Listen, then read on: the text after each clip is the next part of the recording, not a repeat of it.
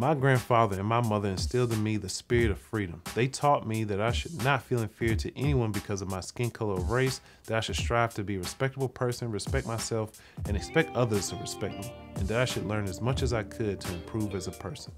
Before we begin, be sure to hit that like button, subscribe, and consider joining our channel. Your support helps us fund videos like this one and others that so desperately need to be told. And now back to the video. These were the words of Rosa Louise Macaulay Parks. Born on February 4th, 1913 in Tuskegee, Alabama, she would go on to become one of the largest symbols of courage and resistance in the fight for civil rights in the United States. Raised in an environment where racial segregation was commonplace, Parks experienced the limitations imposed by the Jim Crow laws that discriminated against Black people in all aspects of daily life from a young age. Despite these adversities, her family valued education and dignity. At the age of 2, her family moved to Pine Level, Alabama, where Rosa Parks grew up alongside her brother Sylvester. Despite the limitations imposed by racial segregation laws at the time, her mother, a teacher, instilled in her a love for learning.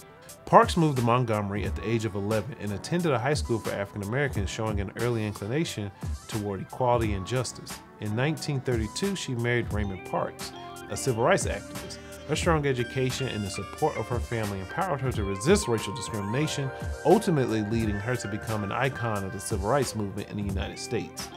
Parks' destiny became intertwined with the civil rights movement when in December 1943 she joined the Montgomery chapter of the National Association for the Advancement of Colored People and became the chapter's secretary. This decision marked the beginning of her activism, and her integrity and courage soon caught the attention of community leaders like Edgar Daniel Nixon, an activist seeking to challenge Montgomery segregation laws. On December 1st, 1955, Rosa Parks became the epicenter of an event that would change the course of history. After a tiring day of work at the Montgomery Fair department store, Parks boarded a city bus. At the time, Black individuals were required to give up their seats to white passengers if there were no available seats in the designated Black section. However, when ordered to give up her seat, Parks refused. Her act of peaceful resistance led to her arrest and triggered the famous Montgomery bus boycott. The boycott, led by the newly arrived Martin Luther King Jr., was a milestone in the fight against racial segregation. Montgomery's Black community united in solidarity, refusing to use city buses for over a year. Despite facing violence and threats, the boycotters stood firm. On November 13, 1956, the United States Supreme Court ruled that bus segregation was unconstitutional, officially ending the boycott on December 20, 1956.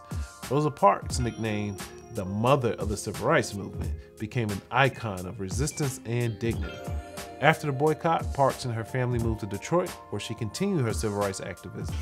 In 1965, she began working as administrative assistant in the office of Congressman John Conyers Jr., where she dedicated her time in fighting for justice and equality. Meanwhile, in 1987, she co-founded the Rosa and Raymond Parks Institute for Self-Development in Detroit, an organization dedicated to empowering youth and promoting civic activism. Throughout her life, Rosa Parks received numerous accolades for her bravery and dedication to the civil rights cause. Her autobiography, Rosa Parks, My Story, published in 1992, provided an intimate look into her life and her role in the civil rights movement. In 1999, she was honored with the Congressional Gold Medal, the highest civilian award in the United States. Rosa Parks' influence transcends the borders of the United States. Her courage and determination inspired generations of activists around the world. Her legacy lives on in every effort for social justice and equality, serving as an enduring reminder of one person's ability to challenge injustice and challenge the course of history. Leave you with a question. What do you think was the biggest difference between Rosa Parks' decision not to give her Percy and Claudette Colvin's for doing the exact same thing years before?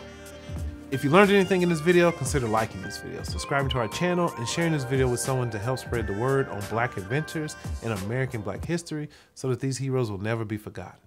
See you in the next video.